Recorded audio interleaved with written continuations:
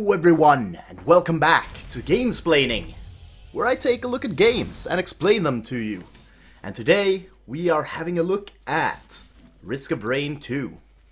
For those of you that haven't played Risk of Rain 1, this is it is a 2D platformer roguelike that has this kind of interesting element of a scaling difficulty that scales with time. So for each second you are in a run, the difficulty of that run increases.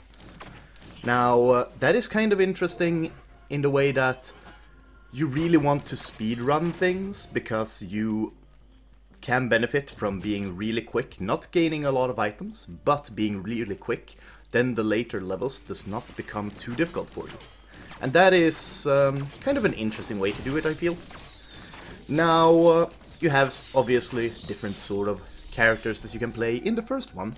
And the second one is, there is no difference really there. The second one is surprisingly very much like the first one. I think that's the first thing that I noticed about the game that I found super interesting. When I started playing Risk of Rain 2, it felt like I just was playing Risk of Rain 1 with some 3D put in. So basically all the enemies that you face or anything like that, you will have faced in the first one if you played it. It is very much similar to the first one, and that kind of makes me happy, and it actually made me really like the game. Because I really liked the first one, the way that they handled a lot of the enemies. The enemies were cool, kind of weird designed, and they were very dangerous. You had to be kind of good to dodge them. Now, in the second one, still the same kind of interesting enemy design, these sort of shrines that you can find while you're in a run, and all those sort of things. The enemies do exactly the same thing as they did in the first one, but on a 3D spectrum. So, whereas an enemy would shoot a line of laser, like this big guy, the enemies in the first one would just shoot like down a line on the 2D spectrum, and you would have to jump or like dodge backwards to dodge it. In this, it becomes a bit more easy to dodge those kind of abilities, but they are very much tracked, so you will get hit by them a lot. But yeah, that's kind of why I found this game super interesting. It is so much like the first one, and I really love that. But back to explaining what the game actually is for those of you that haven't played the first one.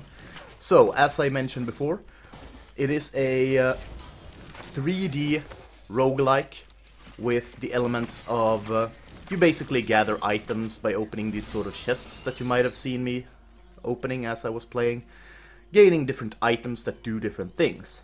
Now, these items, you unlock more and more of them as you play by completing achievements.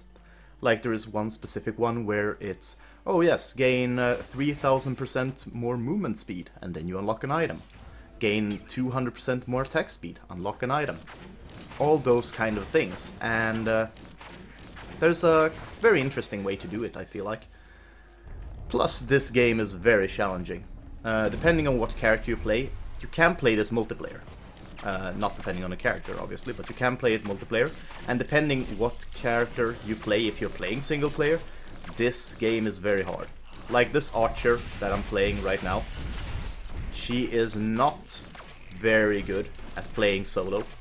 She is a bit too slow, she deals a lot of damage, but she can't really dodge, and she doesn't have as much health as the other characters, I feel like. That's what I feel, anyway. But then there are some characters that are obviously made to play in multiplayer. Like this robot guy, or single player rather. This robot guy, he is super good. He is just one of my favorite characters right now. This like machine gun thing scales well with a lot of the items, and that's why I kind of like him. I think that's the problem why the archer doesn't feel as strong.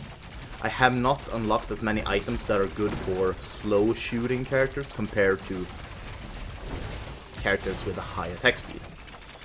Like this guy. Jesus, look at that. How many shots per second is that?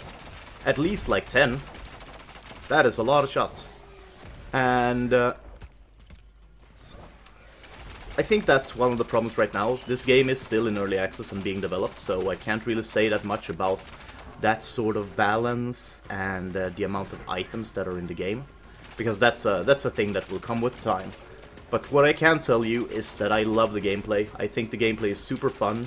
It is a lot about being on the move most of the time, trying to quickly find this teleporter that will take you out of the level, and trying to just move around, kill enemies, get gold, get more items. Plus you can do some very interesting builds. There was this one time where I was getting a lot of these soldier serum, as the item is called, which increases your attack speed. Now, after a while, I found a replicator, or a printer, 3D printer as they're called. That's what they're called. And you can, with those, if the 3D printer is for a white item, you can put in a white item and you will get the item that it's set to replicate. And it was replicating soldier serums. So I got like 8 of them, and my attack speed was out of this world. I was shooting so fast, it was incredible. I love that sort of thing. And then I just need some sort of on-hit effect and my build would have been insane. I did not get that far, sadly. This is actually the last level that I've gotten to. I think this might be the last level in the game. I'm playing here with the engineer. This is the first time I played the engineer as well, which was kind of insane to me that I got this far. But he is kind of an interesting character as well. I think all the characters that I unlocked so far are fun to play. They are fun in their own little way, and you have to play them quite differently. Like this guy, luckily I got that on my queue. I have a usable item that I found, and I got a black hole, as it is called. And you shoot out the black hole that draws in enemies, and it's super good with this guy because he can throw down mines. So you just throw down a crap ton of mines on the same place, and then draw in all the enemies to that place, and they just disappear. I really like this kind of character. He is super interesting. And obviously surprisingly good. Can put down his shield. He is very immobile. I think that's the problem with him. But yeah, that's Risk of Rain for you.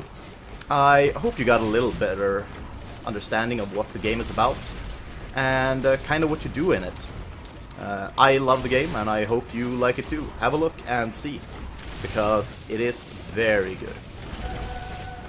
Now, if you liked the video as well, remember to like, subscribe and comment down below what kind of video you would want me to gamesplain for you. And I will do that. But I have been Udalad, and I will see you guys next time.